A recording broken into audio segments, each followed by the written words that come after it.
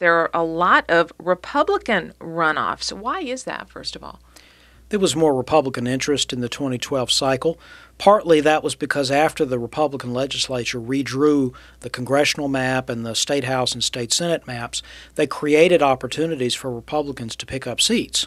In fact, as many as 4 seats in the U.S. House delegation are up for grabs, and Republicans crowded those primaries. They hope to be one of those winners, and we see the primaries in the 8th District, in the 11th District, and then in the 9th District. These are all places where Republicans expect to win, and the 8th and the 11th will be pickups from Democrats.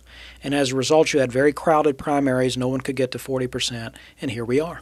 What do you think is the most interesting congressional runoff race of those 3, 8, 9, or 11? Well, it's hard to choose among such lovely campaigns, but I suppose if I had to award the Mr. North Carolina campaign to watch, it would be the 9th District, which is between Jim Pendergraft, who is the former Democratic sheriff of Mecklenburg County, now a Republican, running against Robert Pittenger, who's a former state senator, Republican from Mecklenburg County, longtime activist and donor in the Republican Party.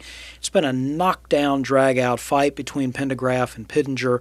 Whoever wins that primary will almost certainly be the congressman from Charlotte and the surrounding areas. The 8th District and the 11th District both have competitive races as well. After those nominees are selected, then they've got an actual race in the fall with a Democrat.